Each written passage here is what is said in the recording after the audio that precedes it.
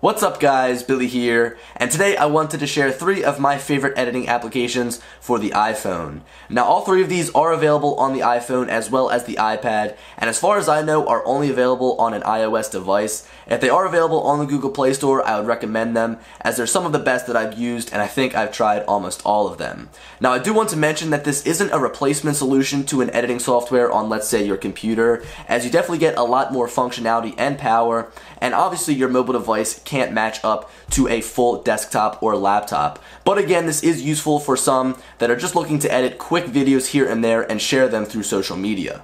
Now the reason that I'm making this video is to answer a frequently asked question that I get, and that is, what editing software would you recommend? Now I would recommend Final Cut Pro. It does cost $300, and that is a fairly pretty penny to spend on something that maybe is your hobby, which could be just light video editing. So with these applications, you should be able to get into the video editing game and make your videos look a lot better, again, just using a mobile device and not having to maybe upgrade your computer or even go out and buy a more powerful computer. Now with that being said, when downloading footage off of your drone or straight from your drone to your device, it's only going to be available in 720p. So if you're shooting in 4K, you won't be able to edit that 4K footage. And on the other hand, I guess it really wouldn't be plausible to edit 4K footage on your phone just because it's not as powerful as, again, a laptop or a desktop. For those of you who may be wondering, I actually haven't produced a full video within these editing softwares to upload to my YouTube channel, as again, the workflow on a computer is just so much easier. So all the videos you see are made through a Mac with Final Cut Pro, and you won't probably be able to achieve, again, the highest production value, but this will be perfect for those looking to share the videos through YouTube, maybe Facebook, or even Twitter with friends and family. To get things started, let's take a look at how we can get the footage off of our drone and onto our iPhone or iPad, whichever you're using. So first we need to power on the drone and then power on the remote controller. From there, open up the DJI Go application and then click on the editor tab. Now from here, you'll be able to see some of the different videos that you've taken as well as the pictures, but again, we will be focusing on videos for this video right here. So click on the videos that you want to save, and then from here click on download original. Now if you don't have your drone connected, you won't be able to download the original, and it'll prompt you to turn on your device as well as your remote controller. Now from here, once the video has fully downloaded, at the bottom left corner you'll notice that a download button appears. Once you click that download button, it should be saved to your camera roll, and there you are, you're ready to edit.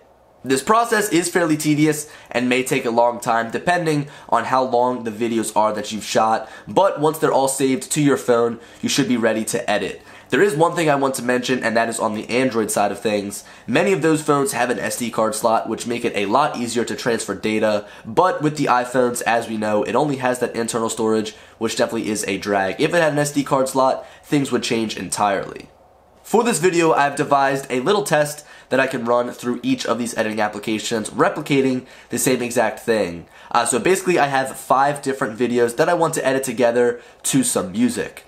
For the remainder of this video, on the right, you'll see the screen recording from these applications to get a feel for the interface as well as some of the features, and on the left, you'll still see my face with some commentary in the background as I go through some of the pros and cons that I've found with each of the applications. The first application that we have is Musemage, which is a free editing application and really does get the job done. Now as far as pros go, I have written down here, first of all is simplicity. Really, you just choose your clips, you choose your music, choose what sections of that clip and music that you want to use, and export. It's as easy as that. They do have some basic features, but again, it's simple, easy, cookie cutter, and I think that it really does get the job done for being a free application.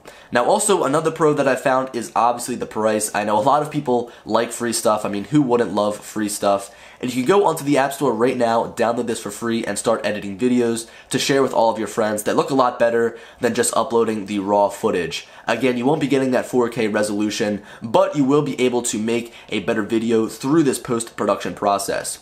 Now the one con that I have for this application is just the lack of features. As you'll see later in this video, when we get into some of the different editing applications, you're able to do so much, and honestly, you're only paying an extra $2 or $5 for it. I think it's worth it, but if you guys are looking for a quick solution that's free, I would totally recommend Musemage. The next application that we have is Video Shop, which goes for $1.99 on the App Store.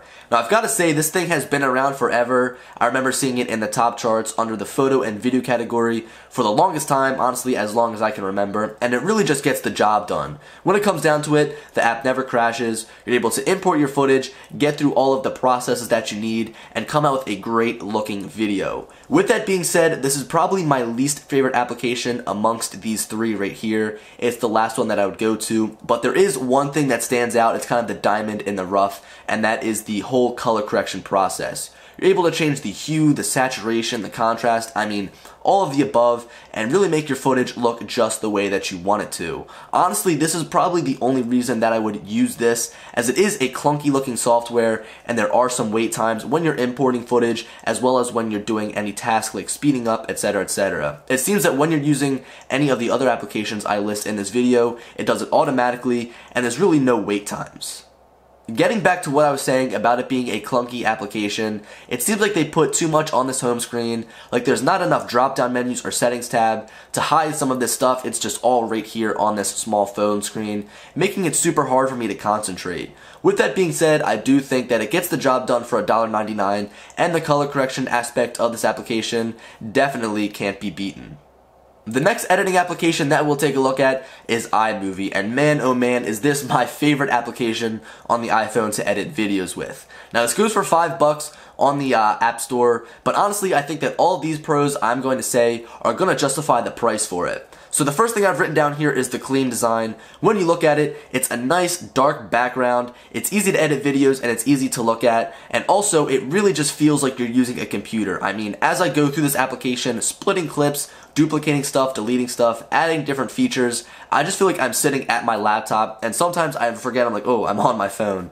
So again, I think that that clean design really does add to it, and I really do just feel like I'm sitting down at my computer. Now the next thing I want to say about this is the iCloud integration. As you work on your iPhone and edit videos, it'll actually be available for you on your laptop if you have a Mac with iMovie installed. It's super awesome to be able to edit videos on the fly and then get home and be able to edit on iMovie at your computer. iMovie is an awesome editing application for your Mac, especially if you're trying to get started with video editing. The next step up is what I'm using, Final Cut Pro, which is another $300, but if you don't have that kind of money laying around to invest in your hobby, then iMovie works perfectly. Aside from the clean design and the computer-like editing software, I want to highlight the beautiful titles that you have access to when using this application. Now these titles look absolutely professional. I was honestly blown away. They're just like the ones that I would use in Final Cut or even iMovie, and they're right here available for you on your iPhone. Compared to some of the other titles that were available in Usemage or Video Shop, these just blow me away. Now moving on to my cons list, which is definitely shorter than my pros list, the first thing that I've written down is the price, and I have some question marks written next to it, just because I think that the price is totally justified. You get a great application, it feels like you're using a computer, and also gives you a bunch of great features only for $5. I think that this thing should be going for at least $15 on the App Store, and I would totally buy it. But hey, I'm not complaining with a $5 application. That is absolutely awesome. Now the next thing I've written down here is the lack of color correction tools. They had these presets for you. I would never catch myself using them, as I think that they're just a little bit gimmicky, and they're something that you would see on like Instagram that looks terrible. If you guys know what I mean, when people totally over edit their photo. Again, I would never use these color correction tools. I would love to see something like the Video Shop color correction added into this, where we can change the hue, contrast, saturation, etc, etc. With that being said, the pros do outweigh the cons, and I would have to say that this is absolutely my favorite editing software or application for the iPhone and iPad. So guys, that about wraps up this video. I hope you enjoyed. It was a little bit different, and it was fairly short, but I wanted to share my 3 favorite video editing applications for your iOS device. I hate seeing those videos online of people just posting 20-minute long drone videos. I mean, honestly, it's super easy to edit your video, and also is fairly cheap if you just use your mobile device. It does suck that you won't be able to publish in 4K, but that's what you get for using such a small device that isn't all that powerful. I hope that from here, people start to edit their videos a little bit more using their mobile device, and then from here, maybe make that leap or make that jump to their computer using a more powerful editing software, allowing you to export, render, and even upload that 4K footage that you've taken with your drone. So guys, as I said, this video is coming to an end. Make sure to leave a like and subscribe if you are new around here, as I have been trying to upload daily. Also, leave me a comment down below letting me know what you think of the applications that I featured in this video. If I missed any, and if you guys think you have a better video editing software, make sure to leave a little comment down in the description, and I'll be sure to check that application out. So guys, anyway, as I said, this video is coming to an end, and as always, I'll talk to you later. Peace.